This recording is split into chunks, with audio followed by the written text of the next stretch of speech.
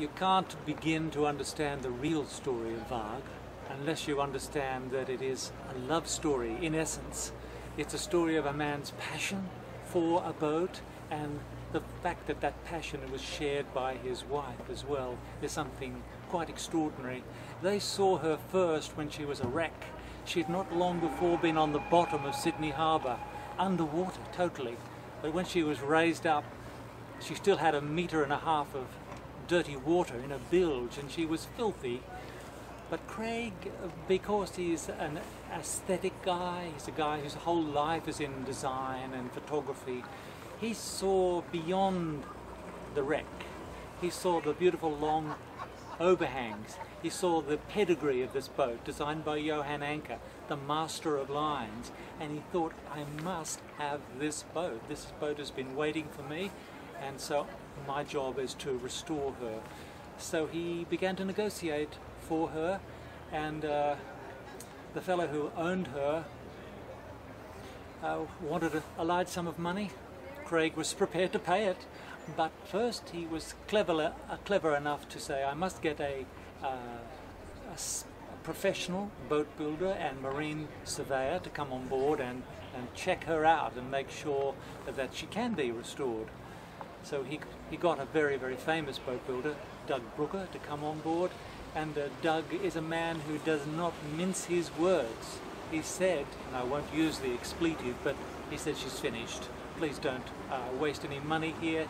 Don't waste time on this boat. She is completely finished. And to prove the point, he took out of his pocket a penknife and he stuck it into the spongy wood here and there, and he said that this boat is finished, so don't waste money, don't waste time on it. So Craig got his deposit back, and then he went to Sardinia, to Costa Smeralda, and there he was reinvigorated by seeing the classic boat regattas there, these beautifully restored boats on in the Med are racing. He came back to Sydney and wanted that boat more than ever, and so he renegotiated a deal with this fellow who owned Varg, and he was able to buy her despite the professional advice to the contrary. So then he had to look for a place to restore her, and that was not Sydney, because the Sydney boat builders charge at least $100 an hour, and we're looking at years of work to do this. So he took her down to Cygnet in Tasmania, and there at a very famous boat yard, the Wilson Brothers yard, there were men who had the capability, the technical skills to do the work, but they said, look, they repeated the phrase from Doug Brooker, she's finished. Please don't waste money, don't waste time on this wreck. If you wish, we can recreate precisely the lines of this boat and take the lead keel, take some of the fittings, the bronze fittings off, and we will build you an exact copy of the original. And so that was what Craig agreed to do. And it took six and a half years before these craftsmen, the Wilson brothers, were able to, Michael Wilson and Innes, the two boat builders who worked together to rebuild Varg. It took them 6 years because they had a lot of difficulty finding the Huon pine in sufficiently long lengths that would withstand the twist and the bend that was needed to steam the planks around. So she is a masterpiece now, and we're about to take her back to her birthplace in Norway for the world, as Australia's representative at the World Championships in August of 2017. We're hoping to race against King Harold and his Johan Anker designed yacht Sierra and 40 other yachts from around the world. So here is a dream come true in a way.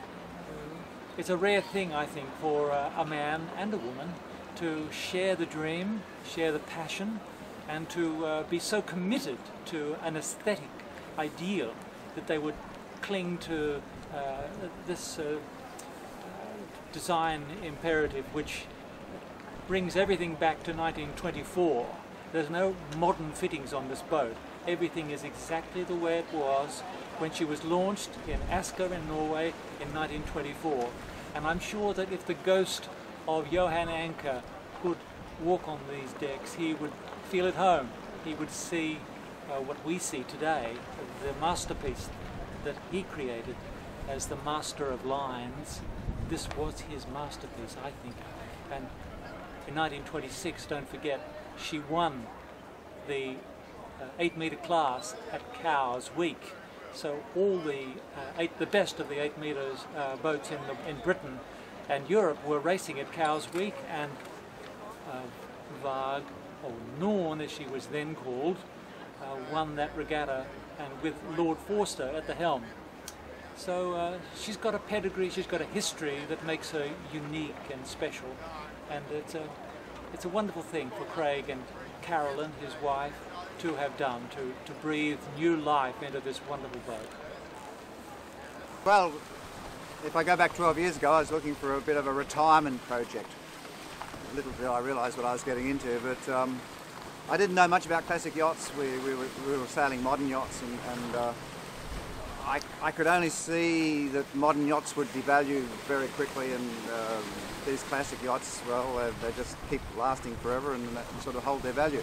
So we found this old wreck, Varg, up in Sydney, or Norn it was known then, and it was completely waterlogged, sunk, terrible things had happened to it, and we dragged the old wreck back down to Tasmania, because we figured this is where all the really lovely timber is, the Huon pines and so forth, and the celery tops, and also the good shipwrights. And it appeared to be a cheaper place to rebuild a boat as well. So we came down to Wilson's. We discovered the Wilson's boat shed in Cygnet, and away we went. We started off with them, and David Vieira in Portugal, who's an 8-metre specialist, got the drawings for the boat from the Maritime Museum in Norway, Johan Anker's original drawings, and redrew them all and got them up to speed with full dimensions and full-size drawings, so that we didn't have to do any lofting on the shop floor. And Wilson's rebuilt the boat over a period of about six solid years, working every day, 2 guys, and did a superb job. I mean, their work is really, really fine work, and there's a lot of boat builders down this way, and honestly, no one's been able to do any work that compares with the work that they did. So they got Varg all finished, and we got her out of the shed finally, and Col Anderson made sails over in Melbourne, Metre cut sails, and Sean Langman, the rigger, came down and he wanted to do the rigging, so he did the rigging. One of our bowmen, Lockie, made the mast out of spruce, 12-metre long lengths of spruce from Holland, originally from Alaska, of course. And then we had a boat ready to sail. So we sail her at the little local sailing club down at Cygnet. We race her all the time, every weekend.